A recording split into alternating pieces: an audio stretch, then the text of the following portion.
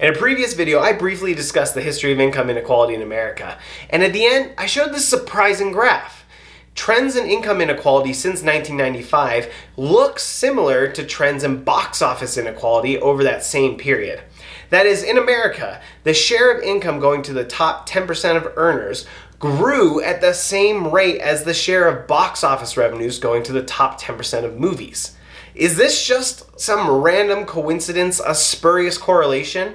Or is there an economic theory that can explain the increase of both? There is. It's called the superstar effect. We can understand this economic theory as we look at Captain Marvel. Let's talk about the superstar effect. Hi, I'm Craig and welcome to Market Power, where we discuss the power of markets and economics to shape our world. Income inequality is an important topic and it's deeply connected to how markets function. Our understanding of income inequality trends comes from Thomas Piketty and a few other researchers, and they believe that the recent increase in income inequality is attributed mostly to tax policy. But changes in tax policy cannot explain why box office inequality has been rising at the same rate and at the same time as income inequality, because box office revenues are not subject to the same taxes as income. So what's going on here? A good place to start is the superstar effect. In 1981, Sherwin Rosen published a paper on income inequality called The Economics of Superstars. He starts that paper talking about comedians and classical musicians. For most, their incomes are unremarkable. But for those at the very top, their incomes are extraordinary. Starting from this simple observation, he then builds his theory of income inequality, which he calls the superstar effect. And this paper just shows the beauty of economics, where we can take this simple model of where income inequality comes from and immediately see how relevant it is in the world around us. This theory has regularly come into my mind ever since I first heard about it almost 10 years ago.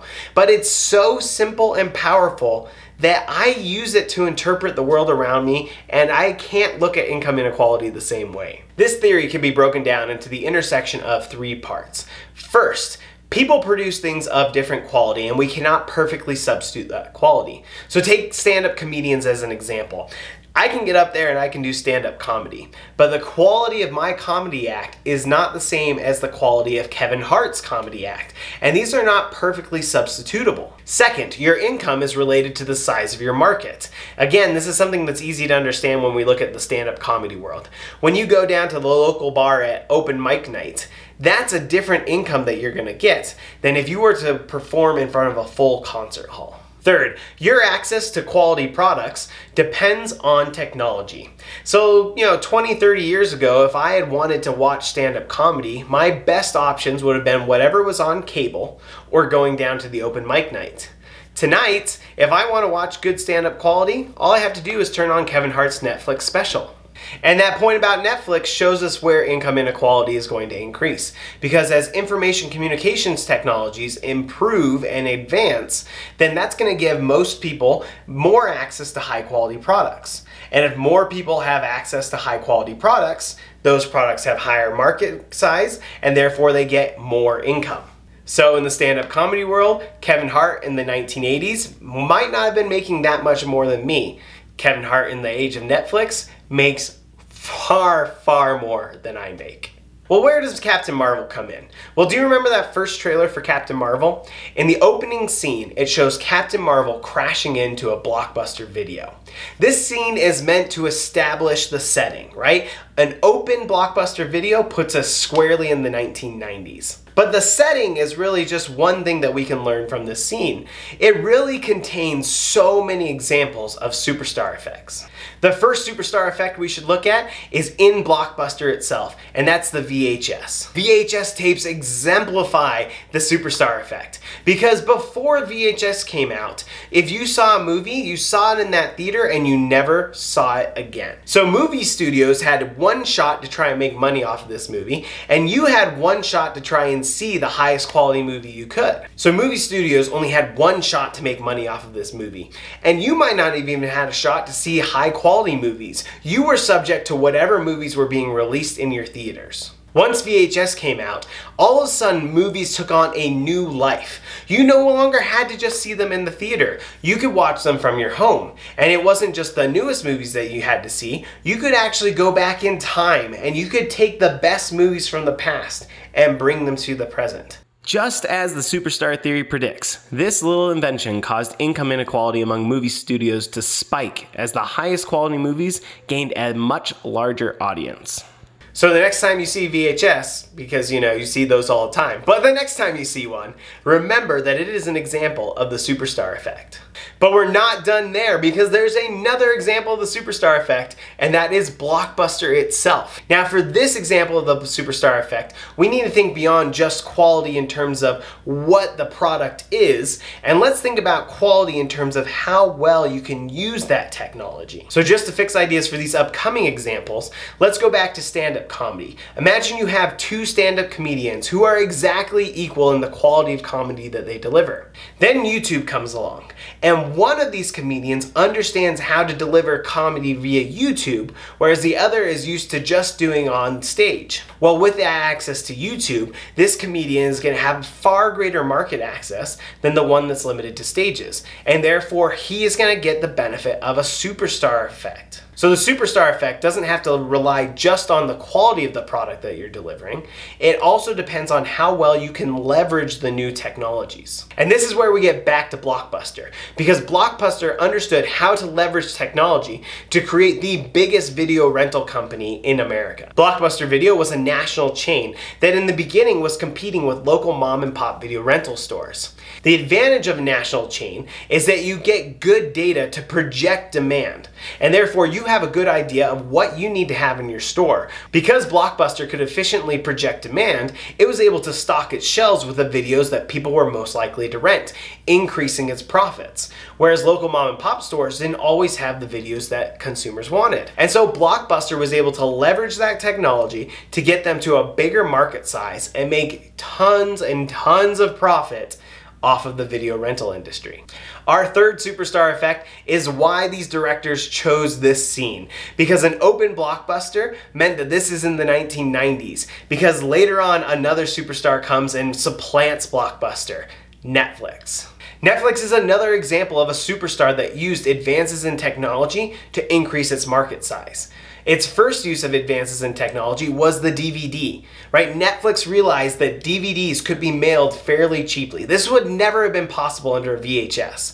But once that conversion to DVDs occurred, you could pretty cheaply mail these things around the entire United States, and now you were location independent. You did not need to have brick and mortar stores to service customers. You could service anybody who had a mailbox. So your potential market all of a sudden blew up. And of course, once Netflix went to streaming, you didn't even need a mailbox to get access to these movies. You just needed a computer, and it could be in your home, at the library, in a coffee shop. You could be wherever you needed to be, and you could have those movies available to you. Again, the market vastly expanded once Netflix leveraged these changes in technology to get a bigger market. The fourth and final superstar effect that we care about is Captain Marvel itself, this movie. The movie Captain Marvel is projected to make $140 to $160 million its opening weekend. If that's true, Captain Marvel would immediately launch into the top 20 opening weekends of all time. Does Captain Marvel fit the superstar effect? Yeah, it has a huge market. That's where all this income is coming from, so that's easy to explain. It is a high quality product. It's coming from a studio that's produced one of the most successful film franchises in history.